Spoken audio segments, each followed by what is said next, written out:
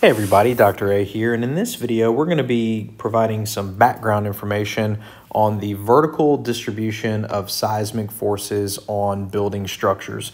And we're going to be referencing the ASCE 722 document, specifically section 12.8.3. So if you have your ASCE 722 book with you, go ahead, open that up to section 12.8.3. That should be around page 125.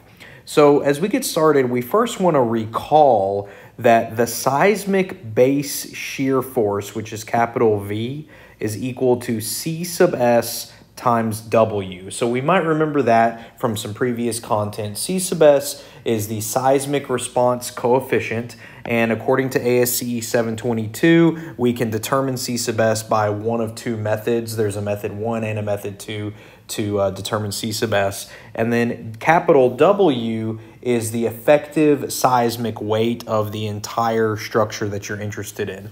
And so this equation is given in equation 12.8-1 of the document ASCE 722.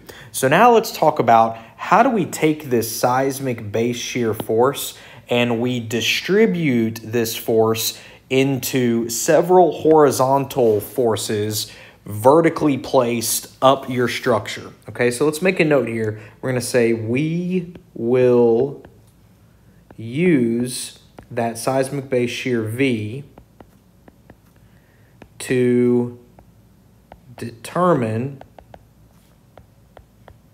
several horizontal forces, which we're going to call F sub X, that are distributed vertically at each level of the structure. Okay, so for example, let's have a little illustration here that can help us out. Let's say that I have a frame structure, okay? I'm just going to sketch this here. And it could be any height, and it could have as many stories as we want it to. So let's just draw several stories here, okay? Now, the total height is measured from the ground surface, and we're just going to call that H, okay? Now, if we measure the height of each level, okay, let's, for example, call this H1, and then we'll call this height right here to this level H2, and then, of course, this one is H3, so on, okay? H4 will be up to this level. H5 will be up to this level. In total, the highest height, which you could call H5, is total height H. Now, again, all these are measured from the ground surface, okay? So if you recall, we model this as what we call a lumped mass system, okay? And so these are lumped together as masses at each level, okay? And what are these masses or weights? We really express them as weights. These are the seismic weights at each level. So, you know, this would be W1, W2, W3, W4, W5. Each of those is a seismic weight, okay? Now, what we do is we follow either method 1 or method 2 to get C sub S, and what we can then calculate is this base shear force. That's what we've talked about so far. Well, now what we're going to end up doing is we're going to use this base shear force V to determine the forces at each level along and up this building. And they're horizontal forces. So what we're effectively finding is F1, F2, F3, F4, and F5. And just note, it doesn't have to be 5 of them. It could be 2 stories, 1 story, 20 stories, whatever, okay? So this is what we're interested in finding, these horizontal forces that are vertically distributed. That's why we call it vertical distribution of seismic forces. So the question becomes, how do we get these, okay? So I'm going to make a note here. I'm going to say at level X, what we're going to have is F sub X equals this coefficient CVX multiplied by that base shear force. Now this is given in ASCE 722 as equation 12.8-12, okay? Now the question becomes, what is CVX, right? We know capital V is base shear force. We've already talked about that, but what is CVX? So CVX is calculated also in that same section of the document as, close that out, as W sub X times H sub X raised to the K power divided by the summation of W sub I times H sub I raised to the K power as I goes from 1 to N, right? Where N is the total number of levels of your structure. So N in this illustration would be 5, okay? 5 levels, all right? Now, this summation is applied to this entire term. So what we're doing is we're multiplying W1 times H1 raised to the K power plus W2 times H2 raised to the K power, so on and so forth, okay? And so, so this is given as equation 12.8-13 in ASCE 722. Now this equation looks a little bulky, it looks a little intimidating right now. So let's dissect it a little bit and make sure we understand what this is. So CVX is called the vertical distribution factor at level X, okay? So level X could be level 1, could be level 2, level 3, whatever, okay? Now, what about H sub X? H sub X is the height of level X measured from the ground surface, okay? So if you're interested at H sub 2, H sub 2 is the vertical distance from the ground surface or the base of the structure up to level 2, okay? Now what about K? K is an exponent related to the structure's period, all right? So K, again, it's an exponent related to the structure's period. Now, the code tells us that for structures that have a period of 0.5 seconds or less, so we're going to say if you have 0 t up to 0.5 seconds, all right, then K is equal to 1, all right? Now, what if you have a different period than that, right? So for structures that have a period more than, well, a period of 2.5 seconds or more, so we say T is greater than or equal to 2.5 seconds, then K is equal to 2. Now, the question becomes, what about structures that have a period between 0.5 and 2.5 seconds, right?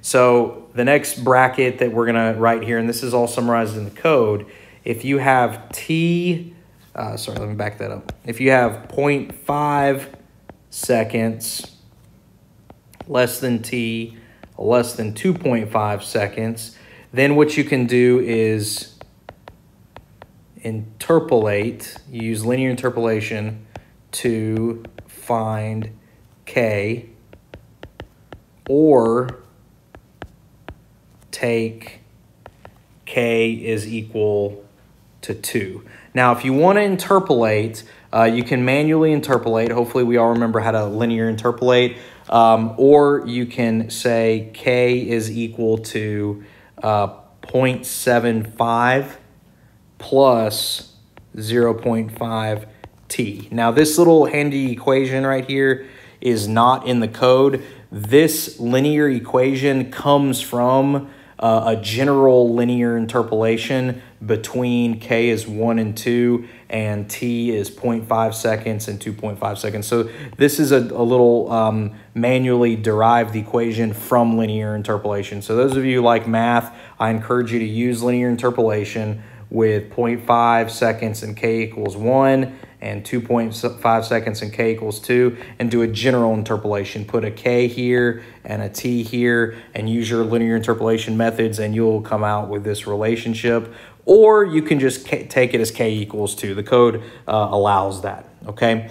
So, so what do we do at this point? We get K, and we evaluate this kind of bulky equation. Now, we say CVX is the vertical distribution factor at level X, which means that you calculate a CV factor for each level of your structure. So if we're looking here at this illustration, ask yourself, how many CV factors should we calculate? Well, I'm going to tell you if you want to pause the video and think about it, but you should have 5 CV factors because we have 5 levels, right? We have CV1, CV2, CV3, CV4, CV5, okay? And then, again, F sub X, how many Fx values do we have? Well, we already drew that on the figure. We have 5 of them, right? And so what you do is you use the base shear force you calculated from before as CS times capital W, and you multiply the base shear force one at a time by these different CV factors, and you'll get your different F factors, okay? Now, I may have actually said it, but I'm going to write it down again. What about W sub X, okay? What about W sub X? So in case it wasn't clear, or in case you don't have the code in front of you, W sub X is equal to the effective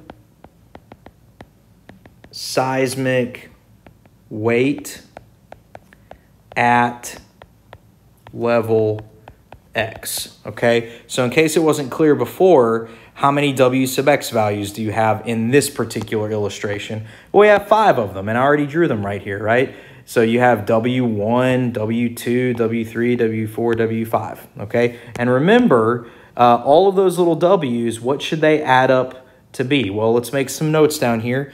Clearly,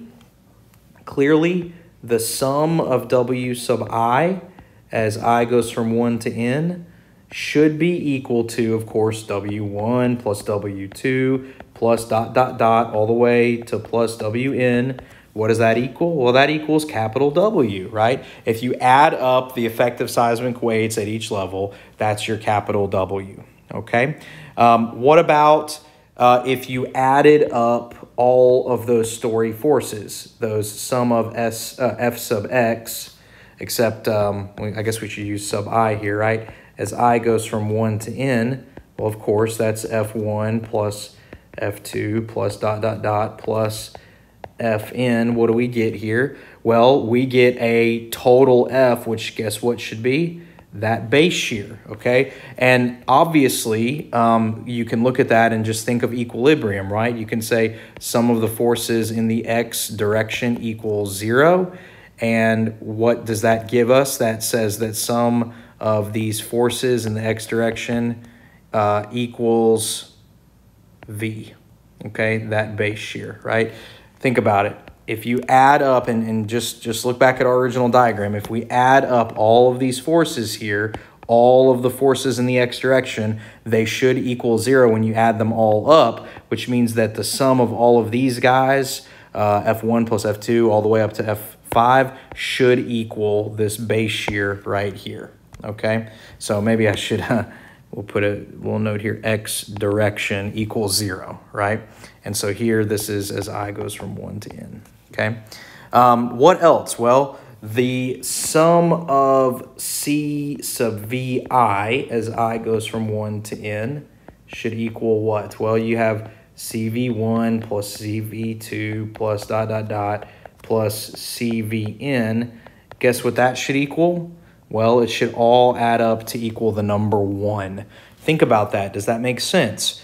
Let's go back and look at the CVX equation, okay? This equation right here, if you add up the CV values at each level, you should get 1. Why is that? Well, this denominator right here is the same denominator. You use the same denominator for each CV value at each of the levels, okay? The numerator is WX times HX raised to the K power at the particular level of interest, okay? So this is effectively like a weighted average. This is like a weighted average. So if you add up all the weights, the quote weights of the weighted average, you should get unity. You should get 1, okay? So this video is, again, meant to give us some background information on section 12.8.3 of ASCE 722. Be on the lookout for a video example that exercises several parts of the ELF method, including a numerical part of an example which exercises this. If you found this helpful, please hit like and subscribe. Thanks for watching.